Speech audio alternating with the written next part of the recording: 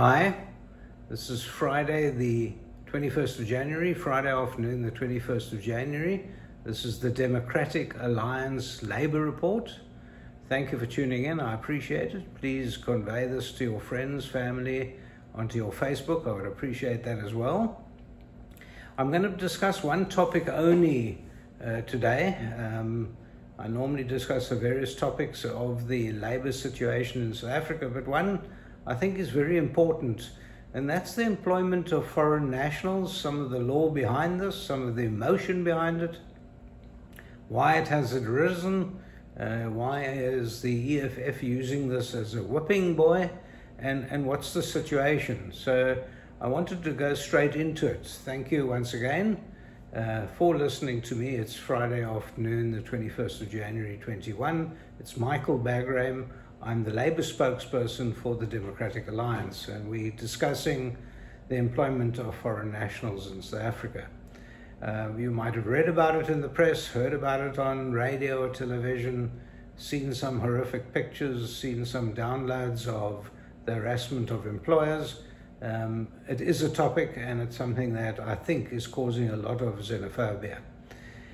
Now, let's first go backwards a little bit and let's have a look at the law. And I don't want to give you a full law lecture, but we are all in South Africa and we're all subject to the South African Constitution. And the South African Constitution, to summarize on the law situation with regard to employment of individuals, is that all employees in South Africa are entitled to fairness, to fair labour practice, and it's all employees. It doesn't say all South African citizens or South African employees, it says all employees. And you're entitled to that fair labour practice. Of course, the Constitution itself is not the final document, because the Constitution then obviously enjoins the Parliament to have legislation to follow up and to put into practice what you see in the Constitution. And so one of those pieces of legislation is the Employment Equity Act. Now, although the Democratic Alliance is not entirely happy with the Employment Equity Act, and in particular quotas and that sort of thing, it goes against the grain altogether, it's social engineering. But in terms of that Employment Equity Act, it does specifically outline that all employees are equal under the law. Again, it takes what the Constitution has to say, it unpacks it, and it gives everyone rights and duties. It gives all the employers rights and duties.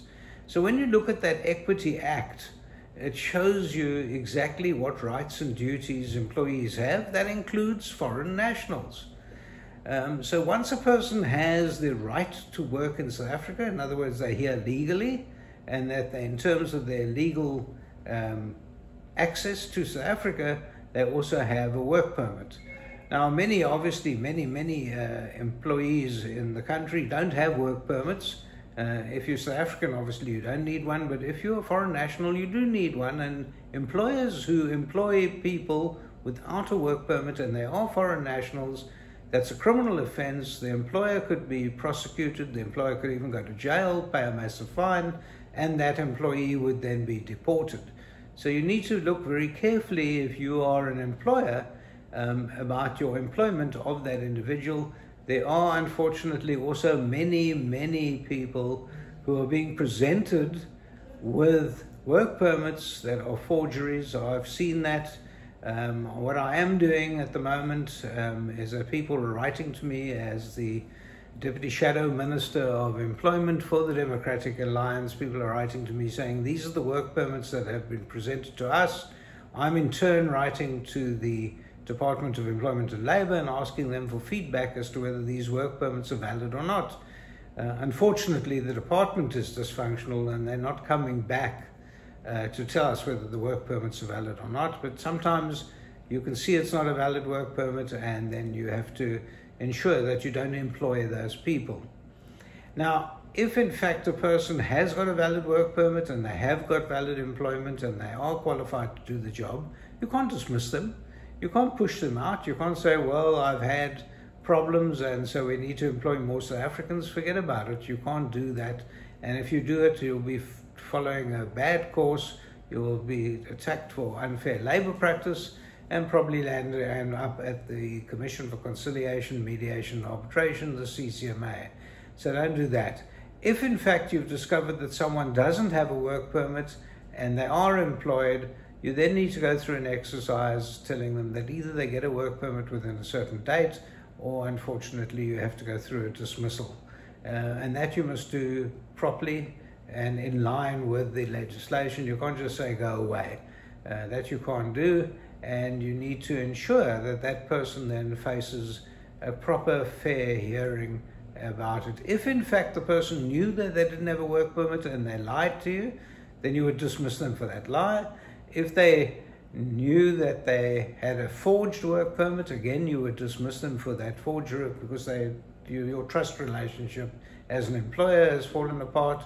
So you need to look at that very carefully. If, however, the person thought they had a work permit and it actually isn't a valid one, and many people, I've spoken to 2 people last week who thought they had valid work permits. They said they went to the department, they spoke to an official, well, it obviously wasn't an official, and they paid 500 Rand for the work permits. They thought that was what you had to do. And I've cross-examined them at length. They both believe they had work permits. They don't have. We've now had to go through an exercise of dismissal for operational requirements. We can't carry on employing them through my clients as a lawyer. So the reality is that this bandwagon that the EFF has now jumped on is trying to make the EFF relevant in some odd way.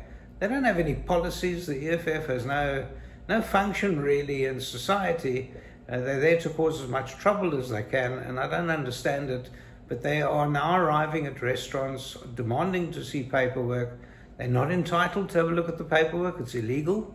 The individuals who are in the records are protected by the POPI Act, and the reality is that only people who can investigate employment records are the inspectorate from the Department of Employment and Labour.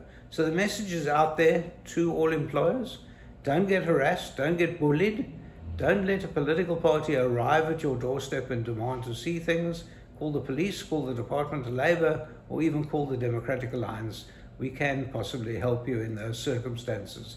So thank you once again for listening to me. It's Friday afternoon, the 21st of January, 2022. It's Michael Bagram on behalf of the Democratic Alliance. Thank you.